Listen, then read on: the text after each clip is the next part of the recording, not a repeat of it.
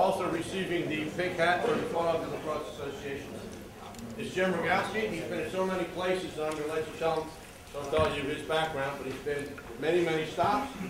And fortunately, he stopped here today. He's going to develop your defense. Coach Rogalski. Thank you, Jim. Thank you. Just want to thank the Philadelphia Lacrosse Association and the Eastern PA Lacrosse Coach Association just for having me out here today. Just to talk a little bit about the developing the defender. I think it's perfect after the last presentation to go into how to defend, all that stuff that he just talked about. A little bit about my background. I played Division III lacrosse at St. Mary's College in Southern Maryland. I bumped around a little bit. In 2000 and 2001, I was at Washington and Lee. Following that, I was at Drexel for 3 years as the defensive coordinator under Chris Bates. After that, I was at Rutgers for 6 years as the D coordinator, and then Scranton as the head coach for 2 years, and now Lafayette as the head coach. So I've sort of been everywhere, been there, done that, have a lot of different views and opinions on things just because I've kind of sort of lived it all in different capacities. I think when you, one of the funny things just about the difference between defense and offense is you can take a look at the two outlines, Coach Keating's outline and my outline, and clearly there's a big difference between offensive guys and D guys. We tend to be a little more, from a defensive standpoint, a little more structured, a little more detail-oriented. Offensive guys are a little more free-flowing and kind of creative. So just want to talk to you a little bit about what we do at Lafayette and how we start and how we build up. And in the very beginning, we start very basic, just our basic philosophy on how we're going to slide, how we're going to play team defense, but also how we're going to teach the individual defender. Our basic philosophy is keep the ball down the side. We want the guys the offensive team to shoot down the side where they have the least percentage, least amount of angle. We pressure the ball side adjacent, stick on the gloves, and the whole point of that is if we do slide and the ball goes forward, we want that offensive player to carry 2 to 3 steps, which gives us time to recover. Basically, when you slide your man down, it takes 2 to 3 seconds to recover to get back to 6-on-6 even strength. One of our philosophies is protect the crease. We never want to give up a crease goal, and obviously, which leads into giving up the outside shot. And then we also talk to our guys about the 35-7 rule. Most likely, during a game, you're going to give up 35 shots and probably 7 goals. And if you can keep the opposing team to that number, you have a better chance of winning a game. And this kind of talks about the mentality, which you have to talk to your defensive guys, and it's almost like Bill Belichick with the Patriots. He talks about bend, don't break, and that's basically what the 35-7 rule is. If you get beat once, you can't worry about it. You just can't get beat a second time. Or if you give up a goal, it's okay as long as you don't give up that same goal again. So we talk about that with our D guys. Stepping into the team defensive philosophy, how are we going to slide and how are we going to recover? At Lafayette, we're pretty basic. We slide from the crease with every dodge. Where we get a little more complex and intricate is how we fill the slide and then how we recover. But our basic premise is to be as simple as possible. A couple keys, and this is just the stuff that we talk with the guys on a daily basis. And Coach Keating said it, it's mindset. We talk about toughness, mental and physical. We talk about what that means, what it means for us, what it means for the defenders in the program. We talk about the team concept. Too many times, when we're dealing with some of our defenders, they get frustrated when they get slid to because they think they're playing defense. They're all amped up playing good on-ball defense, but you have to train them to understand that there's a team concept here. Sometimes you need to get slid to, and that's okay. Communication, recognition, communicating what we're doing, sliding-wise, filling, recognizing when we're sliding, how we're recovering, all those things. That's kind of what we do with preparation, but that's really kind of the next level into the team concepts of defense. We use film all the time. I think film is huge. I think it is possible at the high school level, but I'm sure one of the problems you guys have is you don't have time to watch the film. Even at the division I level, it's still hard to find the time to watch the film because the guys have class, we have practice. There's some great resources out there where you can put post film up. I'm sure a lot of you guys do this. You can post film up on a website. The guys can log in and they can watch it. The point of that is to help them understand what you're talking about. A lot of times they hear you, what you're saying, but they don't understand. Sometimes they need to see it. So it's extremely important to try to integrate film as best you can. Scouting reports, I'm sure you guys all do that. Those are huge just in setting up your defensive plan and basically how an individual defender is going to play somebody. Play decisive. This is one of the things that we really talk about as a coaching staff is, are we doing too much so that they're thinking too much so that we're playing slower? And there is, with all these slide packages and reinventing the wheel and zones, all this kind of stuff, sometimes your guys are thinking before they do something and they're not playing decisive, and you're not going to be as good of a defense as you could be. Practice and repetition. If you're going to play decisive, whatever you decide to do, you have to continually practice and repeat it, and I believe in keeping it simple. And you can be simple, but you can seem to be a little more intricate, and we'll talk about it later, just by doing little things. Question, Coach. Yep. Communication. Do you have difficulty getting the defense to communicate, and if not, what do you do to get them to communicate? We do, and I think that's the nature of the beast. Is everybody slides, and everybody you can figure that out. That's not that big of a deal. It's what happens next is the problem. Where the ball goes forward, the ball goes backward. How are you going to recover? You're going to rotate. We tell our guys, and this is how we talk about communication. We talk about it as direct communication. We talk about it as having a conversation. Meaning, if you have a guy who's a slide guy, you have a guy who's a fill guy, what we want the communication to be is, hey, Johnny, I'm your fill, you can go slide. Hey, Tommy, I'm here to slide, do you have my fill? So we talk about having a conversation and also talking about, who has the fill, who has the rotation, talking about it before it happens. And that's the tough part. That's something that as a defensive possession goes further, as you get tired, that's the stuff that slips. But that's, the reality is, if you want to play good defense, that's one of the most important things is how do you, do that communication. When they get to you, they go to high school, do they communicate? No, every freshman is so scared to say something that, because they don't want to be wrong. And that's the whole point is, this is, it takes time to talk about is just say something. Just I don't care if it's wrong, just say something. So when we do it, when we start with communication, we're pretty basic. We have a fill, which we call an anchor. We have a slide guy, which we just say, you're the one, or you're the slide guy. We don't really say, like some people say hot, we don't really say that. And then we just talk about specific rules that if there's a quick pass, we might rotate. So really what they're doing is saying 5 things at once. One of the things that we have gotten to the point, and this is just something we do, is we really tell our goalies not to say much, because a lot of times there's goalies that are screaming balls back right, balls left right, and they do that. They just don't have constant chatter, because that does sometimes get in the way of the defense. Now that's just my opinion. I'm sure some people wouldn't agree with that, but that's just something that we spend a lot of time on seeing the ball, off-ball defense, so the guys don't necessarily need to know where the ball is, and so that kind of helps it kind of keep that chatter down a little bit. 3 phases of defense, pretty basic: on ball, off ball, and your slide recovery, which is team defense. On-ball defense, like we said before, it's a mindset. Basically we're just telling the guys stay between the man and the goal. You have to be physical. There is a difference between how you teach short pole defense and long pole defense.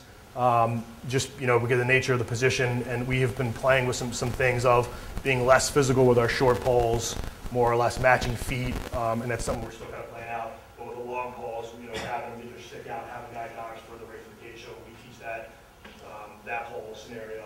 Power stance, just like Coach Keating said, you got to stay low. It's the same thing on defense. You got to have your hips low so you can push. On the hands, we talk about the V hold, we talk about the backhand hold, we talk about throwing checks. Feet, approach angles. The V hold. So let's just I'm a right-hander, so with a V hold, essentially it's on the left-handed dodger where this is my stick, where we have our stick in this position. The stick and the arm makes it V. So at goal line extended, we're sitting down in a V hold. For a righty on a left, that would be for a right-hand dodger. For a righty on a left-handed dodger, we're talking backhand hold. Traditionally, the backhand hold was like this, where it's actually your back arm. We do more of a kind of like a pseudo cross check, but it's more of a fist kind of punch and down. I can show you after exactly what we can do. And we spend a lot of time on those things. Approach angles, we talk about cutting the guy in half, and essentially what we're saying is your inside foot, which is closest to the goal, should be right down the middle of the guy you're going to approach. That way you're forcing to through X, or you're forcing them down the side, just depending on if you feel the goal. Forcing down the side, no middle, we only dodge in the middle, no rollbacks. We are weak in the middle just because if somebody dodges to the middle, both guys have to fill, and you're susceptible to sticks to the backside bite. So, we talk about one of the things that we say, if somebody gets in the middle, we're automatically deciding. If somebody gets to roll back, we're automatically deciding. So those are little rules that we do. Shadow cushion, we always want to have sticks on the gloves, and then when we're playing defense at X, we talk about heating the spot. Coach Keating talked at 5-and-5, we call it 7-and-7. It's just a spot on the field where the offensive player who dodges from X has the best opportunity to move the goalie to get the best angle. So we try to beat him to that spot and not let him get there. Behind GLE, at GLE, and above GLE, these are really what we start talking about in specific, and we'll show you some film on that specific things we're looking for. 7-and-7, 7 yards up, 7 yards out. Coach called it 5-and-5. It's really, it's just, like I said, the best angle. You can move the goalie. There's many different shooting opportunities. If you watched all the drills that Coach Keane did, they literally get to this spot every time. So one of the things that we do from a defensive standpoint is show the guys and teach the guys and have them watch the offensive shooting drills exactly what they're trying to do. Know the dodge line and how they get there. So if you notice and you watch his drills, literally the guy does this, he gets there. Every shooting drill they do, that's what they do. And then they do something that acts to 7-and-7. And so when you think about it, this is the dodge line. When we talk about our guys defensively is understand what attacking they're trying to do. Understand that dodge line. And our goal is to keep them off that dodge line. And if you can push them at any point during this dodge line away, they can't get to the X, and that's where they want to get to. We talk about a little philosophy is we force them to play offense on you, don't play defense on them. What that means is, it's kind of how we first approach the ball. We never approach a guy square. We always cut the guy in half, and we always set up our drop step. And you'll see Phil in this in a minute, because we want to dictate where that guy's going. If we play square on our initial approach, our first step is a drop step, and that offensive guy has an advantage on the split dodge. So what we're trying to do is just our initial approach is force him to play offense on you, meaning if I cut him in half and I set up my drop step and I want him to go left, he has to go left because I want him to play. I don't want to be chasing him around. I don't want to be reactive. I want to push him in the direction I want to go. Talk about keeping your stick out. One of the biggest habits that we try to break is just you're holding your stick in the air, trying to knock down passes. Stick costs like $200. Many guys don't use it. We just want to get that stick out, get it in their numbers when they dodge. That forces them to split dodge 2 to 3 steps further away from the cage, which allows us to be more reactive, but basically keeps them in a situation where they're further away from where they want to be. Talked about setting up your drop step. We talked about upper body and lower body. What we mean by the upper body and lower body is if we're telling the guy to set up your drop step, cut the guy in half, your toes are going to be pointing a different direction. So your upper body is going to be square at the man with your stick out, and your lower body is not going to be square. It's going to be pointing to a direction, either left or right, whichever way you want him to go. So you have to teach your guys with footwork and muscle memory. It's kind of like the old school G.I. Joe guys where your upper body and lower body are doing something different, and that's effective defense. Too many times when someone approaches the ball and that defender splits, or that offensive guy splits, they go like this and they open the gate. And if you do that right here, you're basically giving up 7-7. So those are all the individual footwork things that we work on a daily basis and that we talk about. Below GLE, we want to keep the stick up field. This is one of the habits that we find, especially just depending upon what direction the guy dodges. If you're a right-handed defender and the guy's dodging left-handed, you can certainly just sit in the V hold. This is what feels comfortable. It's easy to push here. But it's when those guys dodge righty, it's the V hold here, which is tough to push. You'll see a lot of defenders will go like this, and if they do that above GLE or a little bit below GLE, they're basically getting a free lane to 7-7. So we talk about making sure we keep our stick up field. We want to, below GLE, we want to force back to X. We just want to keep that guy as a feeder. We're throwing poke checks. That's kind of really what just basically we think is the best check. We want to get the attacker to run side to side, make the feeder, not a shooter. The more times we keep behind the cage, the easier it is for us defensively because we don't have to worry about as much. We want to beat him to the spot, meaning if he's going through X and he's committed to go left-handed, we're going to beat him to that spot and goal line extended so he doesn't get the 7-7 and push him up the dodge line. And then we also teach jumping over the goal. I saw this years ago from Coach Petramala at Hopkins. One of the footwork drills that we will do is we'll literally have the guy not playing anybody, just work on going through X, jumping over the cage, coming back to goal line extended, and going back and forth, because that's going to happen in games sometimes. You have to practice that type of footwork.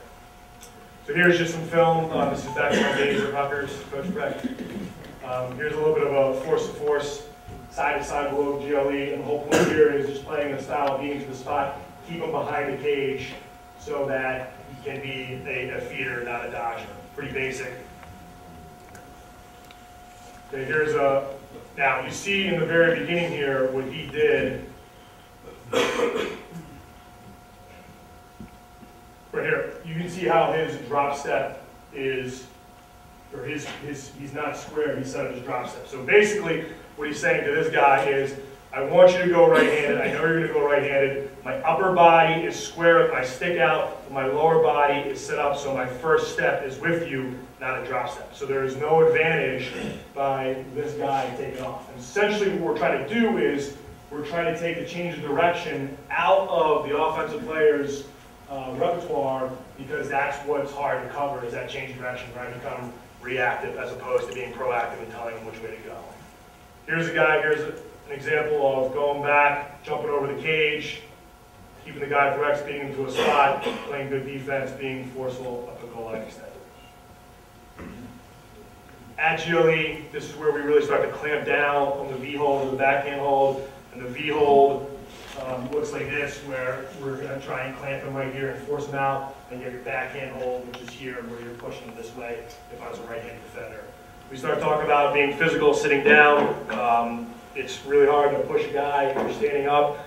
It's much easier when you're sitting, and we talk to our guys a lot about why we lift weights. We do all these squats, we do all these hang cleans, and when you take a look at the stance, you talk about what the power stance is, that's essentially your squat stance before you explode up. It's the best of your hang clean stance before you explode up. So we tell our guys at goal line extended, this is why we do that weight room stuff. This is why we spend all the time in the weight room. You want to be physical, you want to sit, so when you're at GLE and you're ready to push them off the dodge line, you can explode using all your squat reps, using all your hang clean reps, whatever else you're doing to get in there.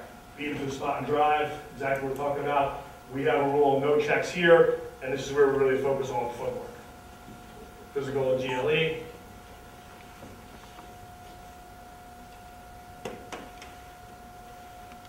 He sits, he's driving. Okay, staying physical at GLE, trying to force the inside roll.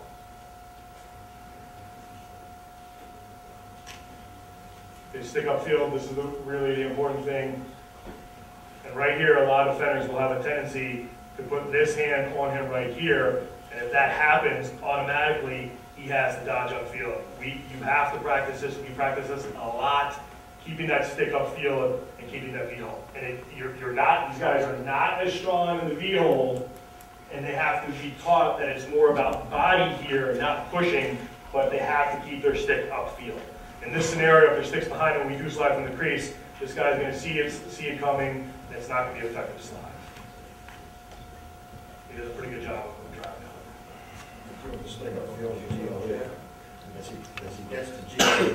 It depends on what your philosophy is with checking. Basically, my philosophy is we want to force everybody through X. You can throw checks until you get to X. Once you get past X, you're trying to beat them to the spot. You really need to stop throwing checks, get your stick upfield, and sit at goal line extended. But if you think about it, the goalie's on the pipe. You see how this goalie's on the pipe here. At goal line extended, you have 1 to 2 yards of free range to force an inside roll. So it's kind of like a plus and minus range. But the whole point is, and I'm sure Coach King will tell you this, the reason why they say get low is because if that read is the sticks behind, I'm getting low and I'm getting upfield on your body. So, that's why they do those things that they do. And that's why we say keep that stick upfield. You see there he goes for a check. You got lucky on that one. Above GLE, stay physical, drive to a corner. We want to talk about driving to the box corner or the end line corner. Stick upfield, no windshield wipers. One of the habits we see is that as soon as the guy gets and he sits down and that attackman takes one step back to X, he immediately brings his stick back over, and then the attackman just comes back upfield. That's something they practice at 7-7. So we want to, again, just kind of be a little bit more patient, sit down, wait, have him take 2 steps to X, making sure you know that he's going that way. A lot of times, once we get them, kind of at 7 and 7, we'll say make them a wing dodger. So once we drop them off that dodge line, there's no need to go out and play them and force them to the cage. We want to make sure we re-square our feet up and make him a wing dodger. Again, reset the feet if necessary. And then the other thing we talk about is, tackling get upfield. Are they going to the goal? Or are they just feeding? We don't want to overplay a feeder and force them to go to the cage. So that's something that you kind of have to talk about, and we'll show you a little bit more film on that. Drive away, this is just an example of the guy getting upfield and what you do once he's upfield, he's there. Now here we're just trying to drive him to the corner of the box here or the corner of the end line, not forcing the inside roll or getting him away. So if he does take a shot, our goalie can get a good vision of it, get a good view of it.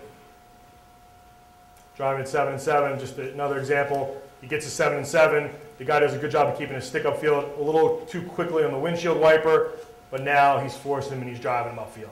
So he does a pretty good job. The reality is you're not going to be able to keep everybody behind the cage, so you have to practice the reads at goal line extended and then also the reads at 7 and 7. Drills. Okay, so some of the drills that we do here with this is basic footwork.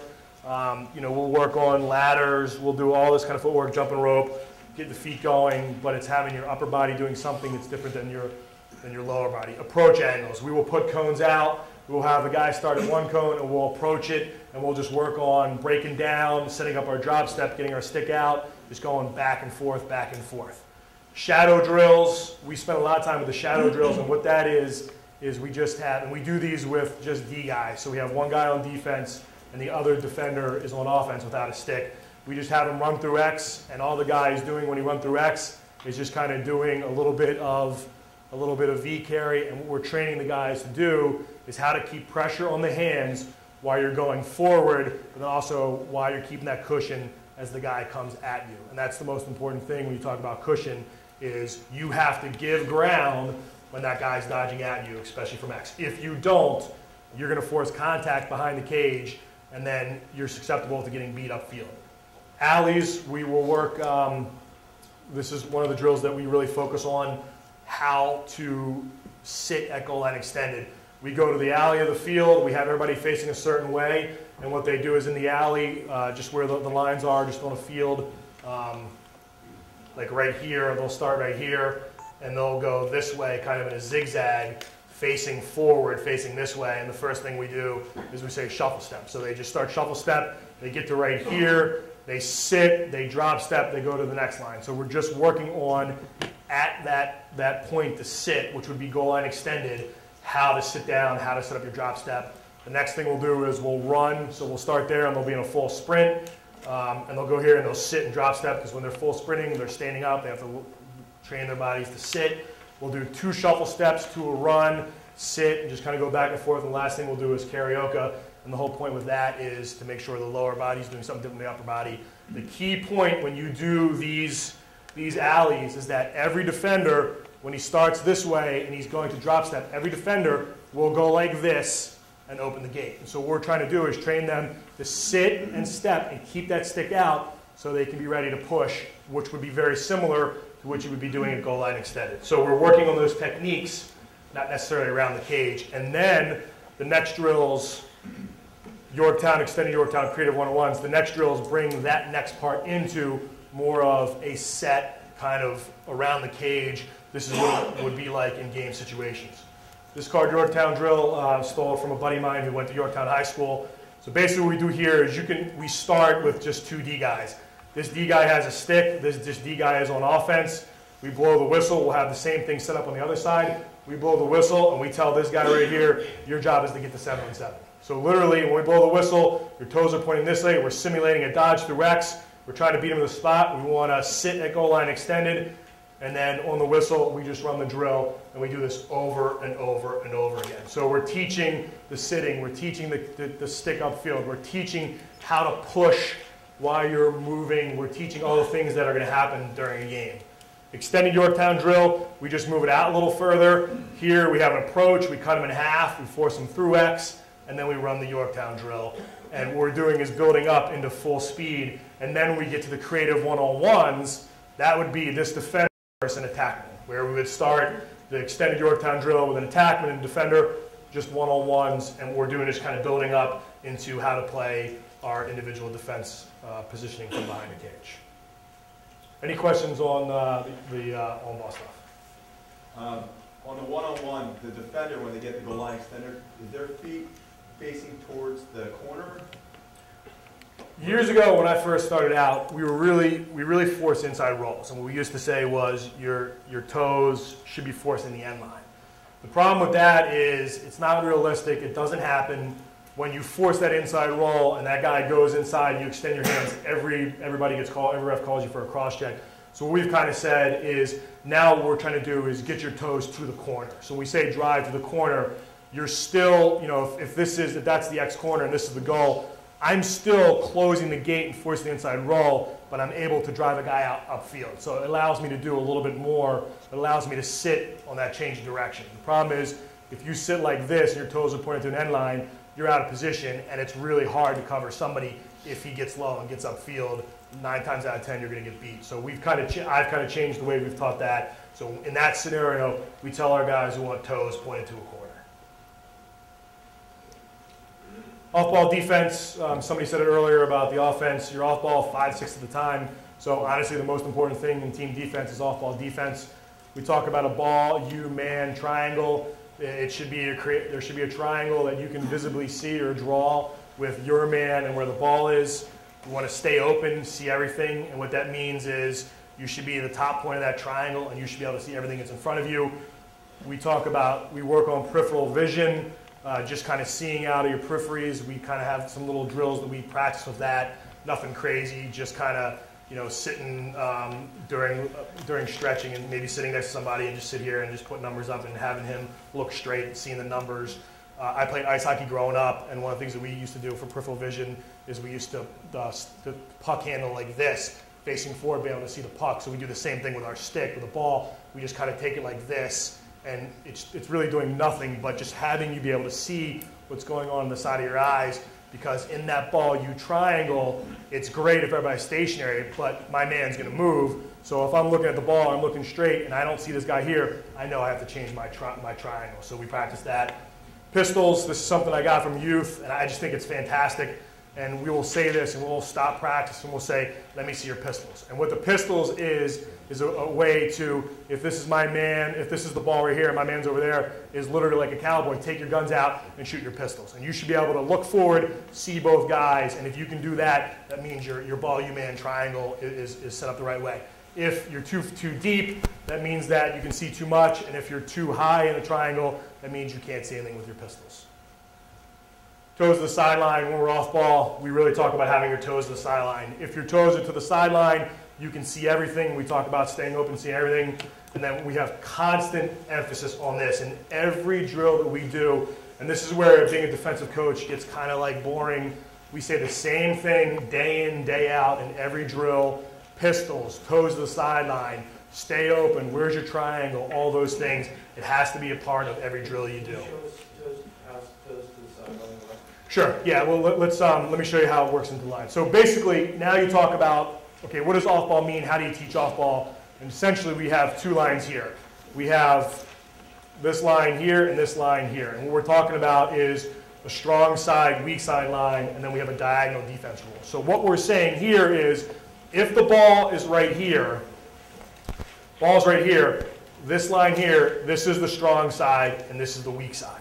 And so we tell our D guys is if you're on the weak side and you're off ball, your toes should be facing this sideline so you can see the strong side. When the ball is behind the cage and we call this the upfield downfield line, okay, we start talking about the same thing, is that if the ball is down here, okay, we start talking about diagonal defense, and this is kind of where it gets into the fills.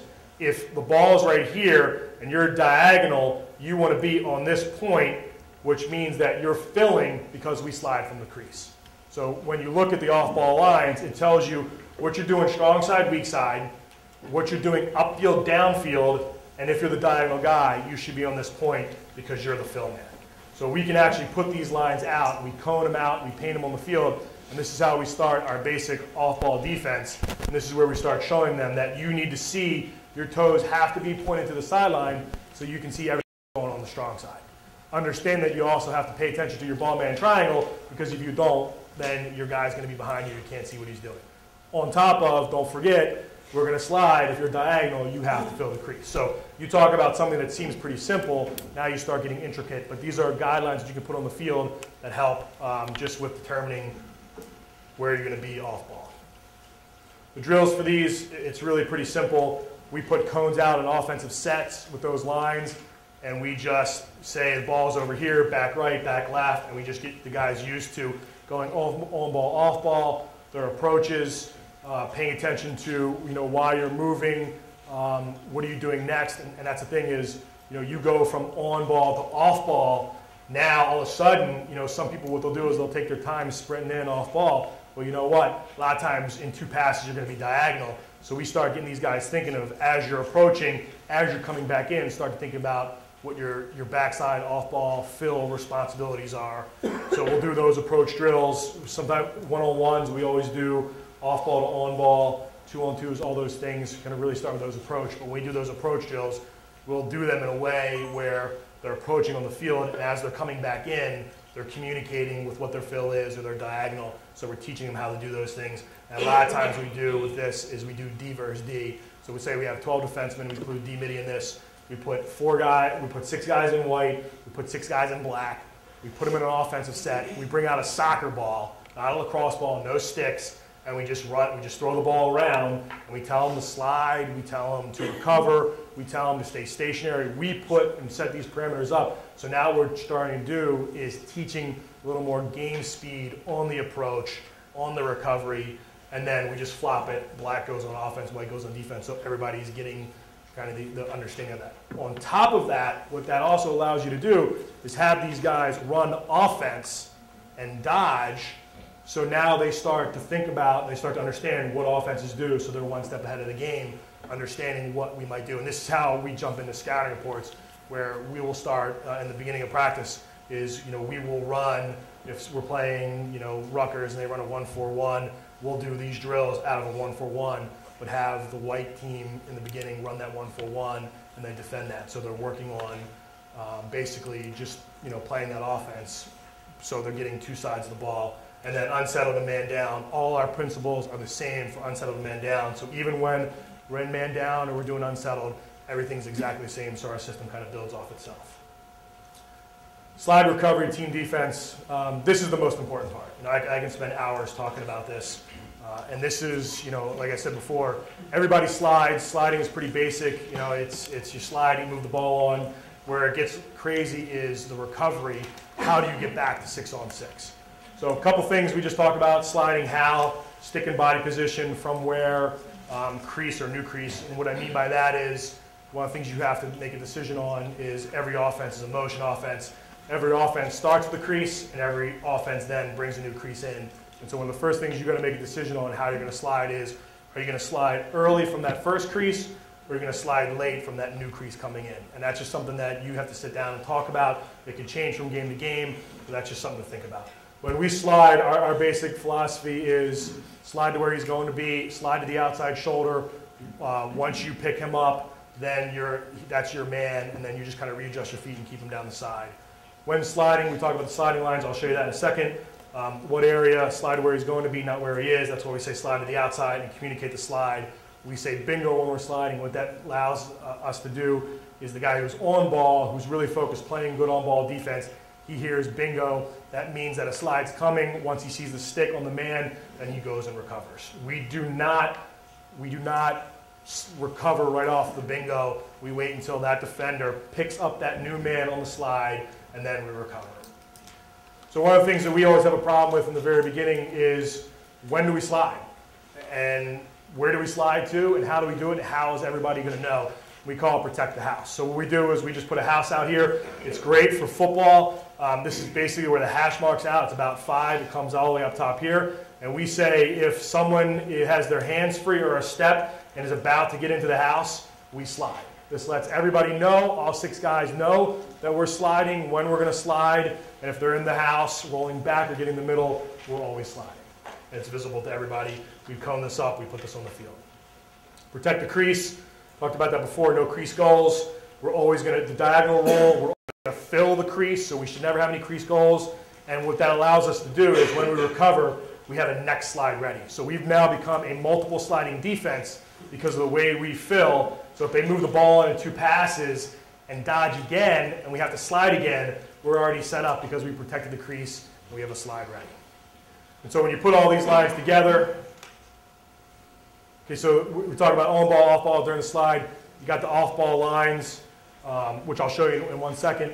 You got to fill the hole in the bucket, and all we do is we talk about is when we slide, there's a hole in the bucket, there's water leaking out, we need to fill that. So we call it the anchor, our diagonal rule, the guy who's diagonal from the ball with those weak side, strong side lines, upfield, downfield lines, that guy fills the hole in the bucket, and then you just have to understand that there's something always going behind you. So if we miss a guy in the periphery, we have a term we call look away. We tell the guys to look away because something's going on behind you. A lot of times we can see it before they can see it. And so when you bring it all together, your total defense, you have your on-ball lines, you have your off-ball lines, you have your slide recovery. Essentially what you hear is you got your weak side, strong side, you got your upfield, downfield, which gives you your diagonal, which gives you the fill, which is the crease, and then you know when you're sliding because you have the house. Any questions on that? It seems pretty intense, but when you get on the field, it helps these guys understand it for themselves. And that's the key is, we're not in the field, we're just saying stuff like look away. We need to have these guys to have points on the field, landmarks on the field, so they know exactly where they need to be.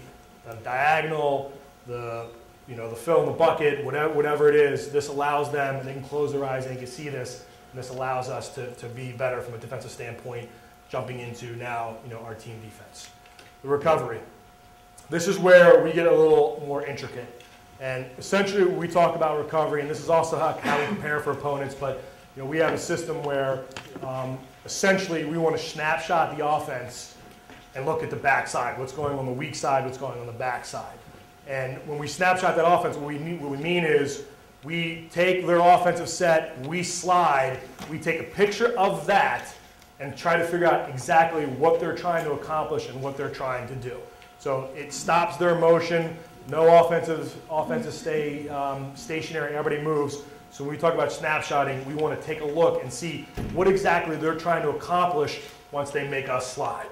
Communicate the recovery, talk about it before it happens, so we know ahead of time, are we going to recover away, to the crease, or adjacent. We will talk about that before the slide ever comes. Hey, I'm the one, hey, I'm the fill, don't forget you're the anchor, and then tell him to go recover adjacent, crease, or away. So we're sort of dictating, we're only saying 5 or 6 things in team defense. Snapshotting the first thing you talk about is what offensive set are they in. Right here, you can see the red X's are in a 2-2-2. But what's the ending set? Most offenses run triangles, so a lot of times this guy will come up here, this guy will come off, they'll run a tack triangle, so it ends up in a 2-1-3. So when you're looking at it, it's 2 different things. A 2-2-2 is completely different than a 2-1-3, kind of with the motion, with the crease changes. Again, you have to decide, are you going to slide off this guy from the crease early, or if they bring a triangle, a new guy in, you're going to slide late on the crease. And then what happens with the motions after the slide, and that's kind of where you take the snapshot to see exactly where they end up. And then what we're saying is, on the weak side, there's always a 3-on-2. So when you snapshot the offense, and this is kind of the next level to this, and if you sit down and you think about it, it doesn't matter what offensive set they're in. Okay, this stands true all the time.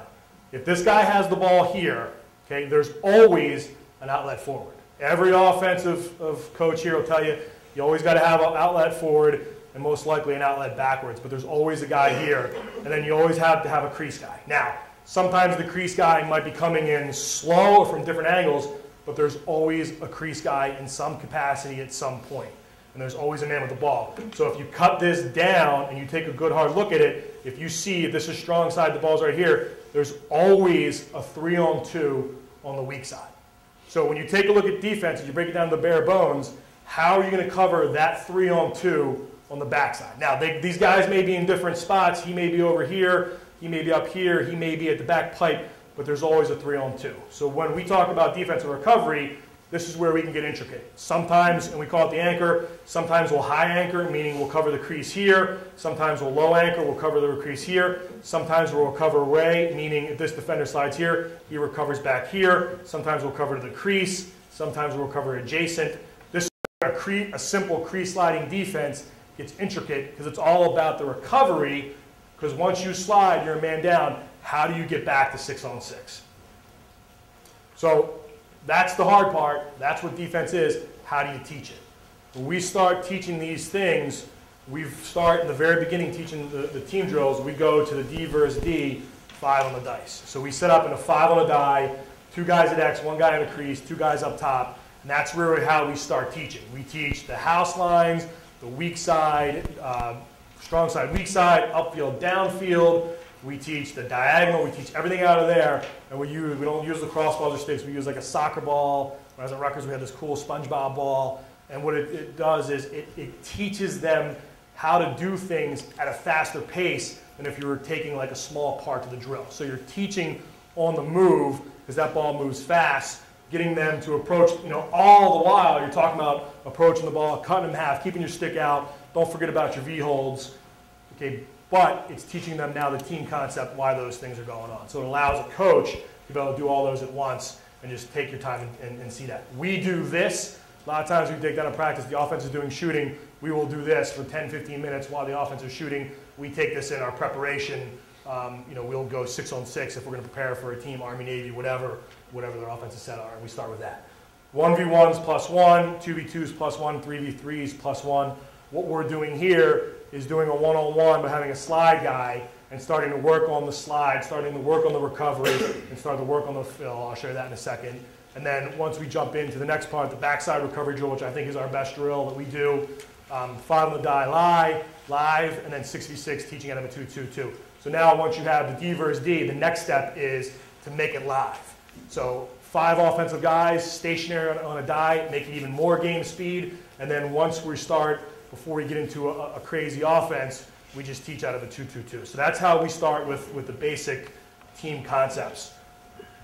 2v2 +1, okay, it's live for the offense, so what that means is it's a little bit more game speed for the defense. Here we're working on slide and recovery, we're working on off-ball responsibilities, we're looking on communication. So in this drill, what we'll do is this guy will start with a ball, okay, this guy's on ball, this guy's off ball, this guy's ready to slide, he throws it over here, he now comes off ball, okay, he's changing his slide position, he's approaching the ball. So what we're working on is our basic concepts out of kind of a part, piecemeal, kind of building up to it. And we talk about the communication, and it just depends on how you slide. If you slide adjacent, responsibilities will be different. Like I said, we slide from the crease. What you allows us to do, though, is really start bringing, and this is the most important part with defense, is, and I'm sure everybody feels the same way, defense is great. You got D middies, they get it. You got D poles, you get it. You spend a lot of time with them. But 9 times out of 10, it's O middies on playing defense. And that's where you get scored on, is when the O midi breaks down. They have a lot on your plate. So what these allow you to do is just by shifting where you start the drill, we can start bringing O middies into game speed a little bit slower and start talking about their responsibilities. So in this case, we'll start the ball behind. We'll put a cone on this guy and simulate it. He's the +1. And we'll start telling this guy, as he goes this way, you're the fill. So what we're trying to do is start to get these guys to understand strong side, weak side. Okay, if you're the weak side, if this guy goes this way and you're the weak side defender, and we're sliding from the crease, you have diagonal responsibility. You have to be the anchor. You have to fill the hole in the bucket, which is that upfield, downfield, weak side, strong side line, which is right there. So now what we're starting to do is work these little drills in to fine tune our, just how we're positioning our feet, but just getting them, offensive guys, to start thinking about our fills and our responsibilities when we slide. Backside 3v2 drill, this is the best drill that we do because I think this breaks down what defense is and what recovery is. We're going to slide. We slide 60% of the time. 60% of the time, we're going to be a man down on 6-on-6. We have to really practice this. And this is how this drill lays out. This guy has the ball. Nobody's on him. There's a coach right here. Here's your weak side 3v2. Okay, and what we'll tell the guys is, and we'll just kind of tell them, what to do. Stay stationary, exchange, or pop. And it basically simulates 3 different looks you might get out of an offense. And then we can start this with just D guys on D guys. Then we can build it up to offense versus defense. And then we can also put a D guy on here and put the slide in and put the recovery in all these things building up into how we're going to recover it. So the next step here would be add the recovery, meaning put another defender right here. So on the whistle, he recovers. You can also put the slide in and recover.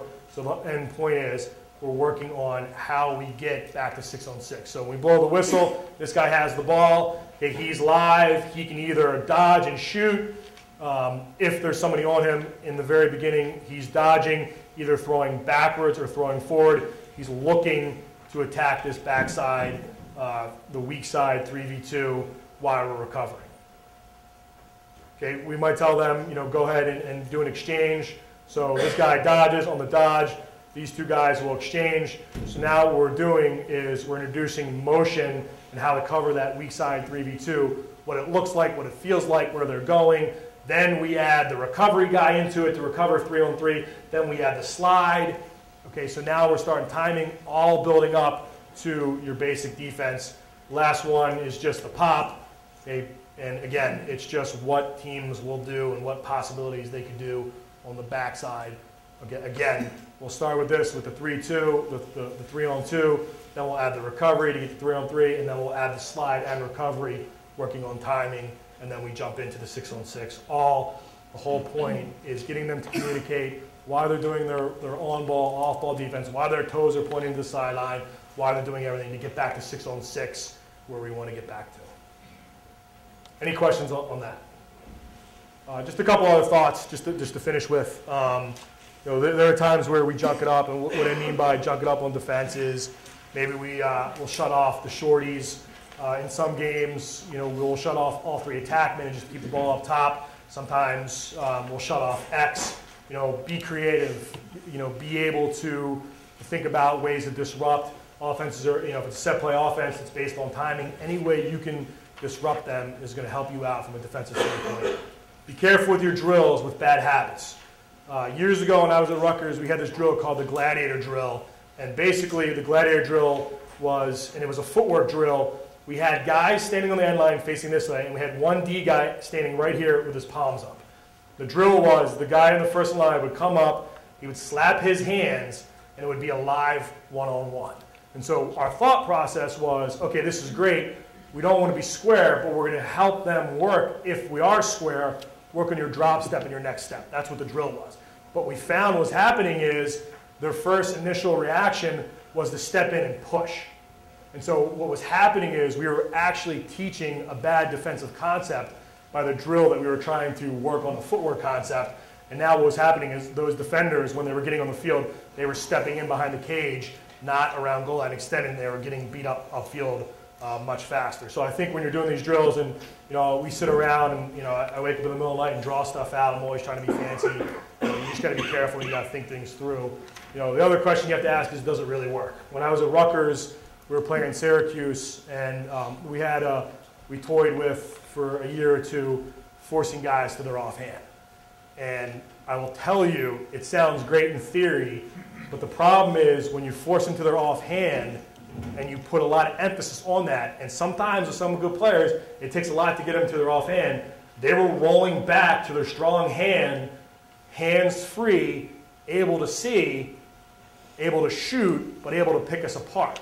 And so it actually was good in theory, but it was killing us. And it didn't work because these guys, who were dodgers and shooters, were then, who they weren't great feeders, but because we were so far out of position, because it took so much to force them outside, when they rolled back, they were able to see and hit us on skips, and they were good players. So when you start doing these creative things, you got to really think about it. Does it actually work? Sometimes, again, we talk about playing decisive. It's easier to be simple because you want the guys to be decisive.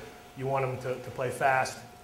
That's where we talk about, simple but complex. Our system is simple, Lafayette, but it's complex in how you fill. High anchor, low anchor, how you recover away to the crease, adjacent. It's also complex on how we slide. We have something called green, yellow, and red. Green means go early, so we're green to any rollbacks or middle dodge.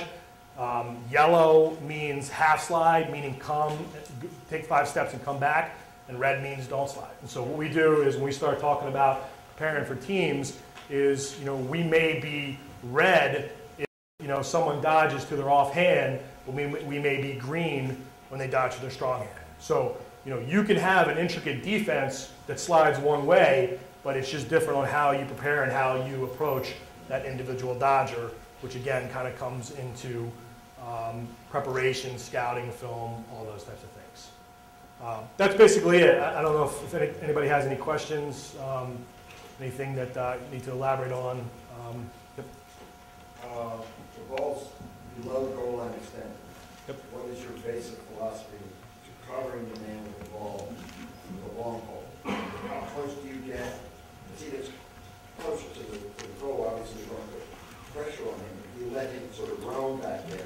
What we'll do is we cut it in we'll basically cut it in thirds, and we'll say like the back third is just cushion, the middle third is stick on the hands, and then the top third, which is right around the crease, we start making physical contact.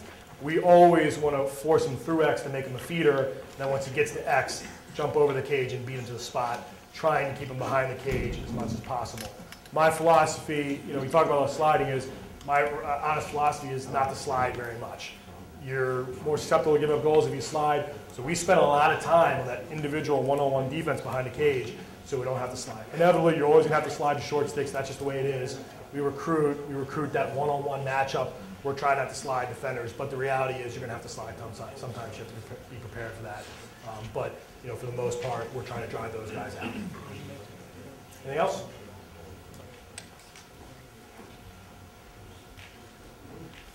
Thank you.